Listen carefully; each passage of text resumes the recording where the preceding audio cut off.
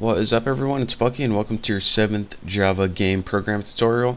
And in this tutorial we're going to be going over how to load some awesome graphics on our screen. And my graphics actually aren't that awesome because I made them in about 5 seconds, but well, you'll see. Actually, let me show you my graphics right now. Let's go to my computer. I put them in the C drive in a folder called test, and here is my background right here. As I told you, not that exciting. And here's the image I'm going to be putting on my background. It's a ping, the face.ping, and there's my face. So like I said, not that great, but hey, they're images. And by the way, my background is 800 by 600 JPEG, and my face is like 100 by 100 ping. So if you want to make sweet graphics like that, then go into Photoshop and make some. But that's what we're going to be learning in this tutorial. But let's go ahead and, as you see, our main class before, which contained the main method before, is named Bucky. Let's go ahead and copy all this, and I made a new class called Images. Now you don't need to do this, but in case I really mess anything up, then I still have that Bucky class to work with. But I'm going to go ahead and copy everything in Images. Of course, we're going to change the class name to Images, and let's set this to Images I equals new images, just like that. And just put i.run, and now we transferred everything over to our images class. Now we need to import one thing to work with images or graphics, and that's this: import javax dot swing dot image icon, just like that. Actually, just like that. That's a little bit better. And now what we can do is we can load images, like I just showed you. We can load those images and use them in Java. So let's go ahead and get right down to it. The first thing we need to do is some housekeeping things. So right under your main method right here, again, this is where your run method starts. Run method right there. And this is where your main method ends. See this? Let's go ahead and make some variables. Let's go ahead and make private screen, because remember, this is our screen kind of manager right here, and we'll make a variable called s. Now if we go ahead and take this out right here, because we don't need to put screen s twice, and now so that should be on line 21 or somewhere around there, and that's just we can't, before that screen s object was in this run method, and we want to take it out of the run method and declare it up here. And that's just because if we want to use it in any other methods, then if we put it outside the methods, then every other method has access to it. So go ahead and put your screen object right there, and let's go ahead and make two more private images variables. So private image, we'll put BG for background, and that's going to be that gradient I showed you the first time. And let's go ahead and put private image pic, and that pic is going to be that little face I made that's ping, that little 100 by 100. And what we're going to be doing is testing if these images are loaded or not. If the images are loaded, then we want to paint them, but if they're not, then we don't want to worry about it. So we're going to make a boolean in loaded, and what we're going to do is set this to false to begin with because it's not loaded, and once they're loaded we're going to be changing this to true right here. So let's go ahead and in your run method right here, the method that you had before, the first thing we probably want to do is set that loaded equals false. So now boolean loaded, it initially starts out as false because remember, nothing's loaded yet. And again, we already have that right there. And now in our try block in our run method, again, this is all from our code before, right after you set the full screen, we want to call a method called load pics. And if you're saying, alright, where the heck did this method come from and what does it do? Well, actually, we made this method call because we're going to be creating this method right now. And what this method is going to do is load all the pictures. And look, it's saying create method load pics. Alright, you talked me into it, I will. So in here, create a little loads pictures, make sure you spell it wrong, and there we go.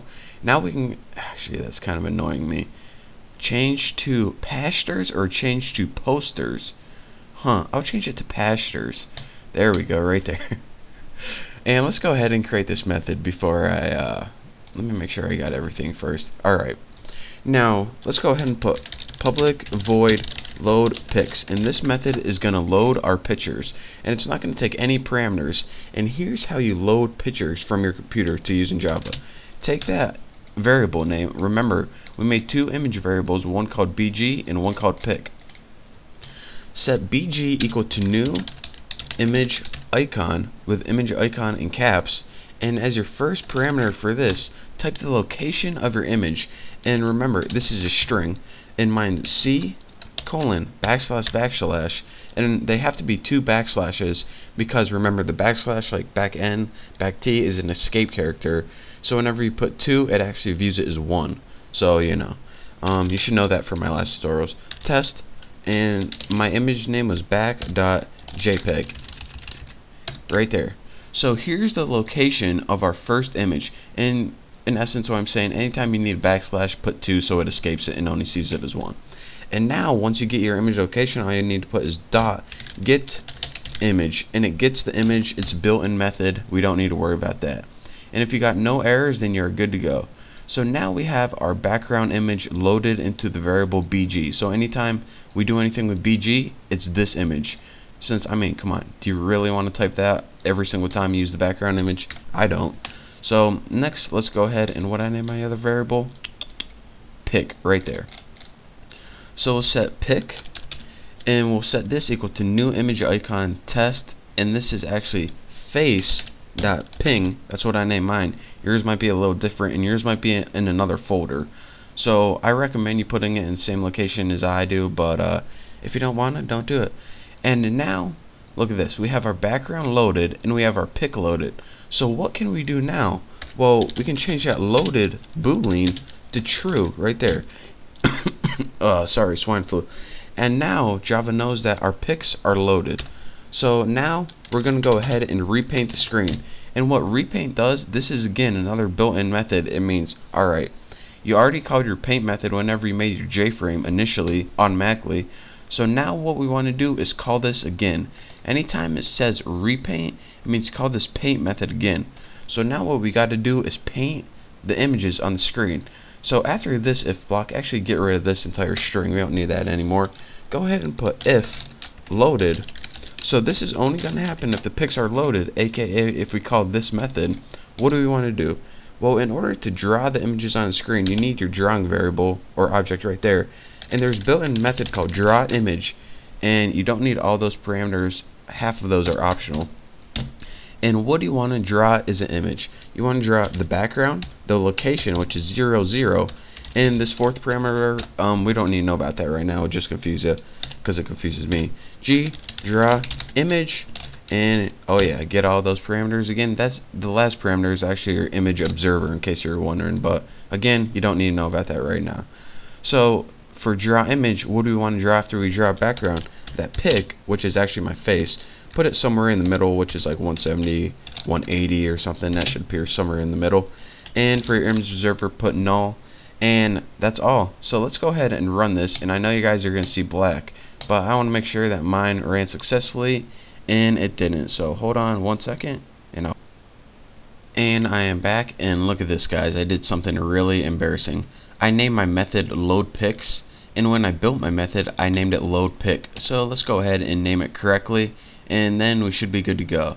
So hopefully I'll run this again. Hopefully I don't have any more typos. So now I know you guys can't see it, but I have a gradient background in my little face appearing on the screen right now, and this is what you guys are going to see right here. I made this before I made this tutorial just to make sure it worked. And whenever you load your images, here's what you're going to see: your background and then your little face on it, like that. So that is how, in essence, you load images in Java. And again, what we did is created 4 variables, pretty much called a method called load pics. And how you load pics is using image icon get image. That's how you load them on your computer to local variables. And then when you want to draw them on your screen, you have to use the method draw image.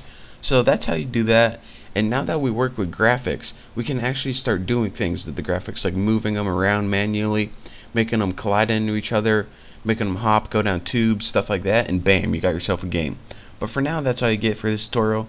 Don't forget to subscribe. Thank you guys for watching. I'll see you next time, and I'll see you later.